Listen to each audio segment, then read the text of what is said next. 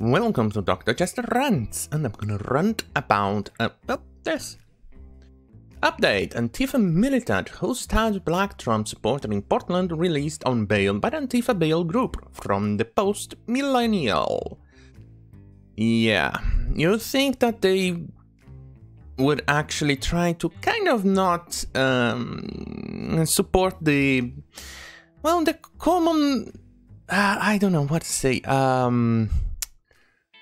the common idea that Antifa are all criminals and that you people are insufferably violent. Way to support the trope, Antifa. Anyway, back to the news. Antifa militant and convicted pedophile. Of course, another trope over there. It's a stereotype on the control left. They have a lot of pedos. Blake David Hampe was bailed out by an Antifa bail group in Portland and released from jail after his July 25th arrest for felony assault. Hampe allegedly stabbed Black Trump supporter Drew Duncombe, who broke the news via Twitter on late Thursday night. Blake David Hampe was bailed out and released from jail. From Rebel Andrew Duncombe, as you saw here, it's a tweet. I could actually click it, but I won't. I'm pretty sure there's probably one or two or some quantity of triggeredly to control left complaining that he mentioned this because, well, apparently pedo criminals is a-okay on the left.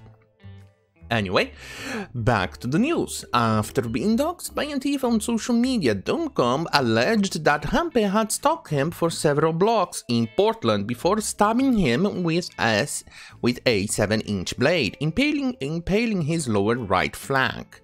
Oh shit. I'm definitely not clicking. Maybe there's some picture, but I don't want to be yeeted out of YouTube, so I'm probably not clicking it.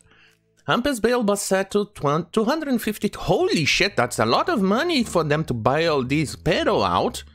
Oh, fuck myself. Fuck myself and call me Shirley. Shit on a kick. Okay, I run out of shit jokes. Jesus. The Post-Millennial editor at large, Andy Engo, suspected the PDX protest bail fund on GoFundMe, which raked, the 1.3 million in funds from Antifa sympathizers to cover bail and other legal expenses for violent criminal suspects arrested amid Portland riots. If these idiots have this amount of money, then you should probably stop rioting. Oh my fucking god. That's a lot of money to bail out criminals.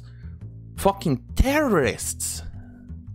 Okay, back to the article again. Jesus. The Antifa stabbing suspect was bailed out today. I assume that he, like the other violent criminal suspects, was bailed out by Antifa bail group who raised $1.3 million on GoFundMe from Andy Engo. Oh, shit on a pickle. The organization recently paid $22,000 to Zane's bail fund and posted bail totaling over $50,000 last Tuesday, but the recipient is not yet revealed. Holy shit, what a bunch of fucking criminals! The groups list a full spreadsheet of their financial assistance to defendants, including appropriate court attire, missed wages, and transit. Jesus fucking Christ.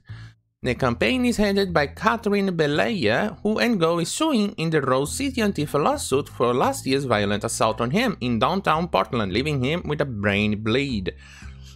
Yeah, we were really worried about Antifa, about Andy Engo last year after he was attacked by the Antifa, and you could actually really see how he was dealing with it. In a few interviews he showed up on TV. It was pretty noticeable, the injury that he received, and And Andy, I really hope you win. And I hope Catherine really pays everything and she suffers the consequences for attacking you.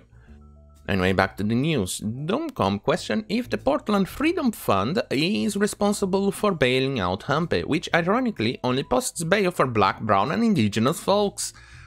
Well, unless you're a pedo, then they will make the exception on the rule. I believe he belongs behind bars, Domcom told the Post-Millennial in response to Hampe's newly found freedom. I agree, he does belong behind bars, but apparently, if you're a terrorist, you support the right politics and all those things, groups like this will bail you out. NGO reported yesterday that an unnamed Portland-based Antifa bail group was responsible for aiding Hampe's release. Shit on a pickle. Blake David Hampe, the 43-year-old Antifa and convicted pedophile, was bailed out of jail last week. He was arrested based on felony charges. On a felony charge related to stabbing of a black conservative activist at a riot. I can now report that he was bailed out by a Portland Antifa bail group. Since PDX protest, bail fund posted two 25,000 bail counts and a record of $50,000 on Monday. The Post-Millennial reached out to PDX protest bail fund and the Portland Freedom Fund for comments, but have not heard back by the time of publication. Well, that's kind of normal from these groups. I know that at least the Post-Millennial is a good journalistic group. They are a good journal, they are a good newspaper, news article, news agency, whatever you want to call it. They at least, in most parts, as far as I know, I can't confirm 100% because I don't read all their news articles. But at least the ones that I've read, they do show a very good integrity, journalistic integrity. So at least the Post-Millennial, he is kind of like allowed, or not allowed. I think it should be given a leniency in being responded to. They should be replied to when they reached out to you. But if it's something like BuzzFeed, BBC, NBC, CNN, and the others, they have absolutely no journalistic integrity, so don't even bother replying to them. Anyway, this is disturbing, really. You let loose a goddamn fucking criminal, actual pedophile, who actually stabbed someone who is probably very racist too, out with a bail of $250,000. Holy shit on a pickle. You know what? Fuck this. Thank you for watching. See you on my next video. Good night.